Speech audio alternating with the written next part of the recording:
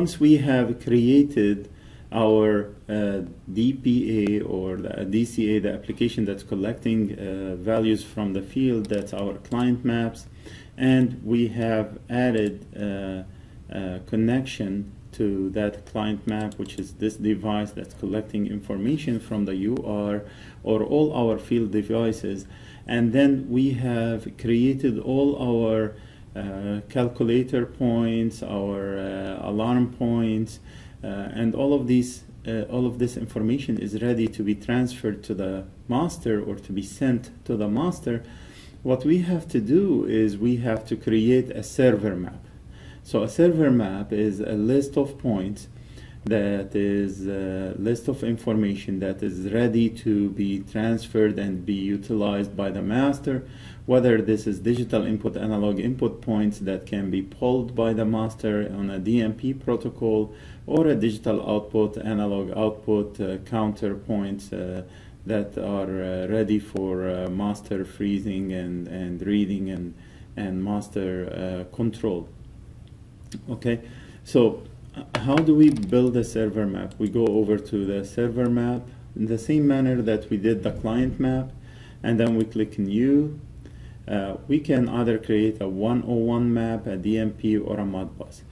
Just to note here, if you need to do a 61850 setup, you will have to do 61850 in the sgconfig loader of 61850. It cannot be done on this online configuration.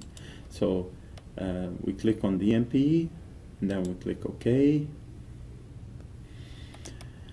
It gives me basically an area where I can add my points that I need to report to the master, and then there is a tab for every data type, whether it's analog input, analog output, digital input, digital output, or accumulators. So what I'm gonna do is I'm gonna pick up some analog outputs from the device. So I'll pick up the voltage and current, okay? And for a digital, I got no analog outputs in the system. You don't have to pick up every type, okay? So from the calculator application, evaluation expression, analog input, type conversion, analog input, and averages, analog input. Okay. Then we can add some digital inputs if we want. So we'll go to the IED. Then we can add all of those 4 digital inputs that were coming from the UR. We can also add the calculator points. So the quality conversion digital input that we created, the output to input digital input point that is basically converts from a digital output that's owned by calculator. So as you can see, you're mixing between physical points or data that's coming from the substation and data that has been created inside the D400 as a soft point, or sometimes referred to as a pseudo point, like not a real point. Okay. We can also add the 2 digital outputs that are to be controlled by for the relay. Those are my virtual inputs in the UR relay, if you, in case you're interested in how does it work in the UR relay. In the automation world, an output is an input in the protection world, and this is something just as a side note for those who are new to the field. Okay, and basically we can add a digital output expression.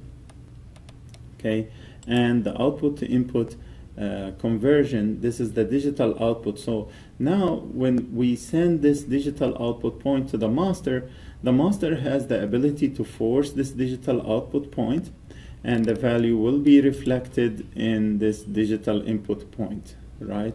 This digital input point, as we have explained it in the output to input conversion. Okay. Of course, you can add accumulators.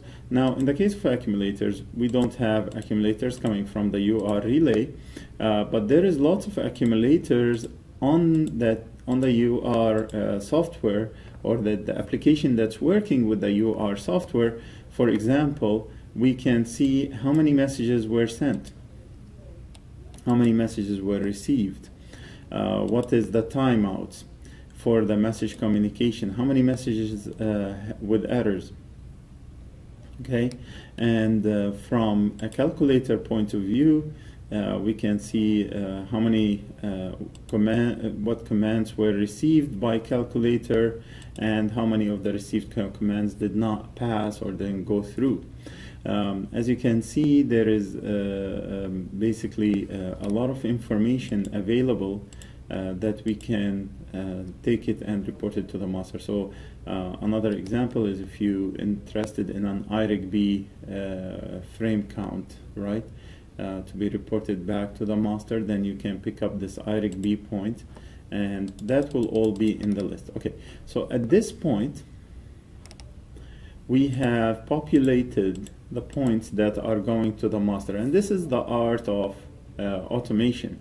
You receive the points in a certain sequence, and then you would reframe it logically in a different sequence for the master. So the master right now can take these points and put them the way the master expects these points to be reported.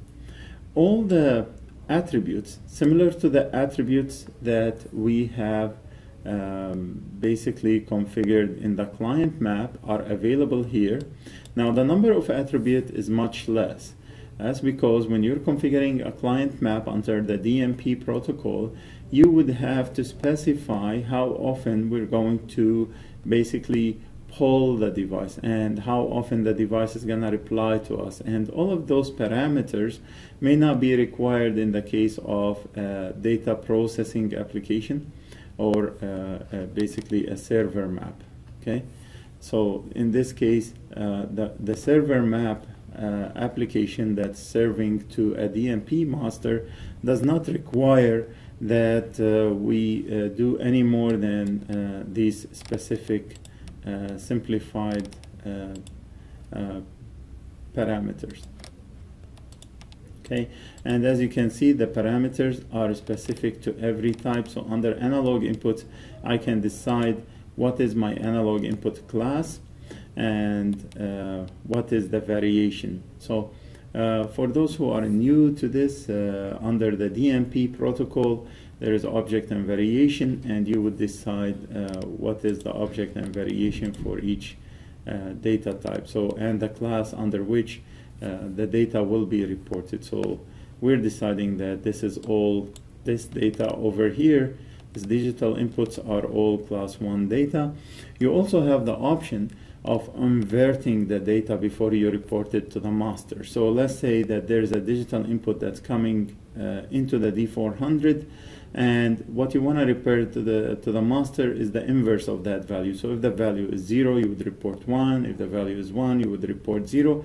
And to do that, you would have to check the box that says inverted value. Okay. Now that my tables are populated, I would click Save, give it a name. Let's say my DMP webinar server. And click Save. Okay, that XML right now is available in my D400. It can be used every time I want to add a master to the D400. Now we can go over to connections and then add the master. Say it's a network DMP master. Okay, and then we go and we decide whether we accept all hosts, or we can specify the IP address of the host that we want to talk to, what is the port that we should use, and what is the D400 address as a server. So 120. Under DMP, every device in the network has to have a unique DMP address. And that's different from our IP addressing or our communication port, physical port, if you're using serial number. It's an address that specifies the address of this device from a DMP logical network perspective. Okay. There is defaults that are set up for every device that's reporting to a master.